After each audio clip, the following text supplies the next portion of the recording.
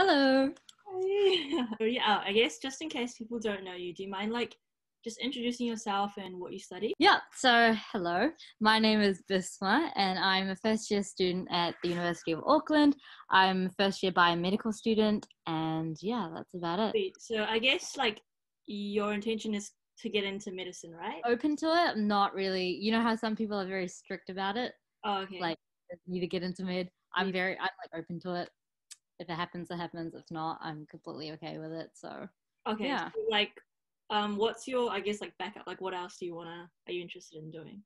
I've just kind of applied to like all the clinical programs and just seen, just looking at all of those. Obviously, the uncertainty around 2020 clinical program entries is real. So, yeah, we'll have to see. I'm just looking at my options. I'm not too strict about it. I know I could do like whatever. It's just more in my interest in like a lot of things. Like optometry is pretty interesting to me. Medical imaging is also pretty cool because it's like a rising field, especially overseas. So that's pretty interesting as well. Sweet, cool. Yeah. So why did you decide on the University of Auckland and why biomed rather than health science or something else? So I was thinking of Otago. I had some friends that went last year. They said that they got like homesick. It was like a big thing on like, it was hard to get back home quite a bit, and like flights and accommodation. It was like a whole thing, and then student loans as well. So there's that. But I chose Auckland because obviously I live in Auckland. It's just like more convenient, and I couldn't really see myself going anywhere else. I know this is like this thing where it's like, oh, Auckland is the superior university, but yeah, I don't really believe in that. I just think every university is cool. But yeah, Auckland just was more convenient.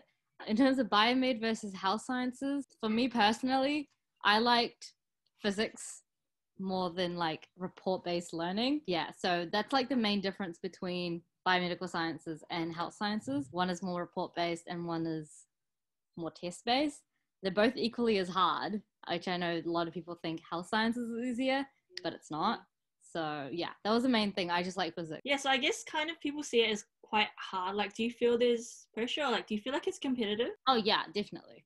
Yeah. Like definitely, yeah. Of course, it's very competitive. I don't know what else to say. Like it just is competitive. Yeah, how have you found making friends? Okay, so me personally, I haven't made that many friends in biomed itself. A, because like no one really talks, and B, because like we've been on online uni. Yeah, true. So like I haven't been to lectures pretty much this whole year because COVID. Right. So there's that. And yeah, I have a lot of friends outside of biomed, if that makes sense. And they're mainly like high school friends and like old friends. It's mainly just because first year, this year, it's just been harder because of all the online uni requirements, if that makes sense. But I'm also at halls, which makes it easier to make friends. Right, right. Yeah, so what was with you in halls? Did you move in just for a few months and then move out or Okay, so halls, they had like this semester two scholarships or something. Okay. So I'm just there for semester two, and it's just like in and out. Not really that strict on like I have to stay in halls or stay at home because obviously I'm not paying for it. So if I was paying for it, then I'd probably just stay in halls. But Right. since I'm not really paying for it, it's like I just go in and out whenever. Yeah, I like that option because then when I have like classes or when I have to get a lot of work done, that I just go to halls, do my thing. If I want to chill, come back home a bit. So yeah. Okay, cool. So yeah, I guess if someone's watching this and they're thinking of going to halls or not sure, how do you feel halls versus living at home? They're both great. Yeah. Hall is good because you get food like cooked for you and you meet a lot more people. It's like good vibes. But I will say it's easier to get sick because it's obviously communal living. Okay. And then it's also easier to like get distracted because there's so many people around you. There's events going at all times. There's people talking, people going in and out. There's like a lot of residents in one area. So it's easier to get distracted. So if you're the kind of person that gets distracted around other people, then halls is pretty much the center place of that. But at home, it's also nice because you get like home cooked meals and like you could just chill at home by yourself. If you're an independent learner and you get distracted, then home is also great. Honestly, I think both is great. I like both experiences. So that's why I go in and out a lot. So yeah. Okay, true. What about like school versus uni? Like what Oh, are yeah. what are major differences for you? Content wise, big difference. So in high school, so basically one lecture in uni is like 1 week of high school in terms of the amount of content and the speed and the level of detail you need to know. It's very different. NCA has this thing where it doesn't really do any like anatomy, just human body biology or anything. So it's very much plant-based, evolution-based, and all that. So that's the thing I think is lacking in high school, but then you get a lot of that in university. Yeah, So I feel like I learned more anatomy in PE than biology.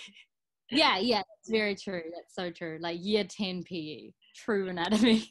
Okay, so do you ever like do you have to deal with procrastination or like any tips Oh yeah, for definitely. study and stuff? If you don't procrastinate, then I feel like you're just lying. Yeah, so like I would say for me, I have to turn off my phone, like, because I get a lot of notifications and like distractions on that. There's a lot of people reaching out at all times for me personally, like on all platforms like YouTube, Instagram, TikTok, Twitter. Like it's like always busy and it's just overwhelming. So I turn off my phone, I just put it away. That's my biggest thing. Honestly, if I feel like I'm not going to get any work done, I just go and do something else for like a set amount of time. Like I'll go for a walk and then come back and just get right back into it. Yeah, that's me personally. But also I just listen to like good music if I want to do some sort of passive learning, but also trying to get some work done. But yeah, it depends on the day and also the week and like what's coming up. Like if it's a test, then it's like, no, you can't do that. Right. Do you have any specific techniques? Like I know you use your iPad, but like do you have favorite apps you have or? Yeah, so I like using whiteboards because there's so much content and I like looking at things when I'm like in certain spaces. So I'll have it all over like my walls and stuff, like specific things that I just forget quite a bit, which is a lot, but I still forget it. And then I use this thing called Anki quite a bit. It's like a program. It's like a flashcard kind of program. It does like spaced repetition, active recall in like one program. You just enter in all the information you need and you just go through it every once in a while. But it is kind of time consuming, so I don't use it all the time. What else? And also I just talk to myself. Like I try to explain it to myself. Yeah, that's basically it. But an iPad also really helps because it's like lighter weight, easier to use, it's more accessible on all platforms like Google Drive and just emails and everything. So it's pretty good. Yeah. Do you find that most people like take notes digitally rather than on paper? Yeah, I've seen that a lot in Biomed. Yeah. A lot of people, Biomed and House Side, there's a lot of people with tablets and stuff. Not necessarily like iPad, it could just be like a Surface or something. But yeah, it's because mainly in labs and stuff, we have like so many diagrams and it's hard to do that on paper because you have to write all over like the course notes and everything, and you have to deliver that and submit that as an assignment. So it makes it easier. Cool. So yeah, now on to like YouTube. Who do you like to watch? Oh, okay. That's a good question. I have so many.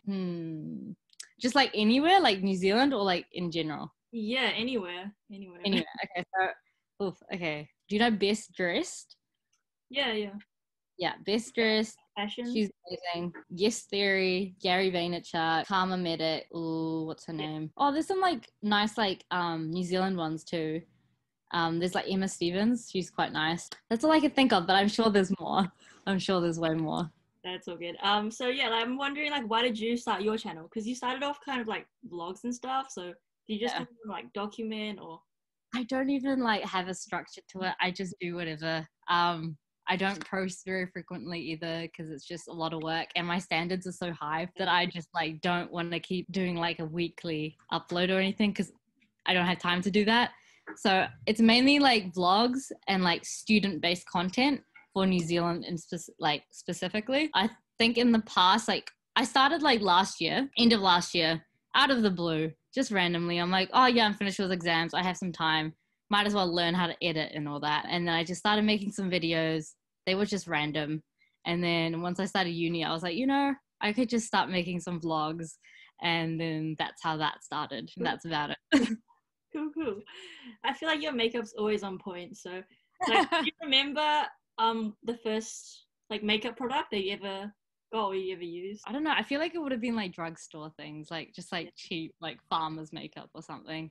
Okay. Like, yeah. And then I think the first thing because I think when Sephora opened up in New Zealand, I went to that and they gave us like heaps of stuff. So that was pretty much my first like makeup splurge. Yeah. So if you're only allowed like 3 products, what would you keep? oof, that's cool. Concealer, because I get no sleep. Yeah. And probably lashes and blush. Yeah. Okay, that's interesting. Yeah. Yeah, I feel like those make the most difference probably, like at your. Yeah, they do. Yeah. But yeah, okay. So I know you're all kind of into finance as well. So like, how did you get into that? Because I know like that's something a lot of students struggle with. Yeah. Okay, so that's something. So I've always known from like a very early age, like year 10 or something, that a lot of people struggle with finances as they get older. I don't know where I got that, but like I just knew that. And then I started looking at, oh, yes. So one of my favorite YouTubers is Graham Stephan. He's like this finance channel. And he does like really good videos. Does he like take calls like and then answer people's? Oh, he does that sometimes. Yeah. He has like 2 channels. So there's one that's like more generic content around finance, and then there's one that's more like he's reacting to things or answering people's calls. Yeah. So it could be either or. So there's that. Yeah. So I got into finance through that. YouTube, mainly just YouTube. But he's very specific to the US. So I was always looking at things specific to New Zealand, but there isn't that much on YouTube that's specific to New Zealand. So I'd always read like websites and blogs and all that. And then I just met some like finance people here and there, especially in my first year in uni. And they were just really cool. And they just like gave me all these tips and things. And I was like, you know what? I should share these. These are so like helpful and so like insightful. So that's how I got into finance. I love finance. Like it's just something that's like really sparked my interest this year. So yeah. Right. Yeah, like TikTok, you're quite big on there. So like, do you, is that like your preferred social network? Okay, so I don't like being called like an influencer or a TikToker or whatever. But yeah, I like TikTok because editing is built straight into the app. Oh, okay. It's really quick and easy to use. Like it'll probably take me, if I was to do this, if I was to TikTok every day, for example, but I don't, it would take me 15 minutes to get some content out. Whereas if I was to do YouTube, that would take me like 5 hours or 6 hours of editing at least. Yeah. So it was mainly that, and also my audience is younger anyway. So I was like, TikTok is great. And there's a lot of stigma around TikTok, but I don't really make dancing videos or like, the generic like lip sync videos. I just make like specific content to New Zealand and just like fun little challenges if I'm into it. Cool. I like TikTok, yeah. Oh, I'm just wondering, like, do you have part-time jobs or like, do you feel like it's manageable to work while you're studying? Okay, so I have jobs, but I'm not taking shifts, mainly because I can't manage it at the moment. But yeah, I do like contract work, and then I also do like holiday program assistance, which is like a tough little thing because it's like outdoor based. So I take care of like a bunch of kids outdoors. They're climbing trees. So I have to be like really good with like emergency training and like health and stuff. So there's that, which is stressful, but it's also really fun.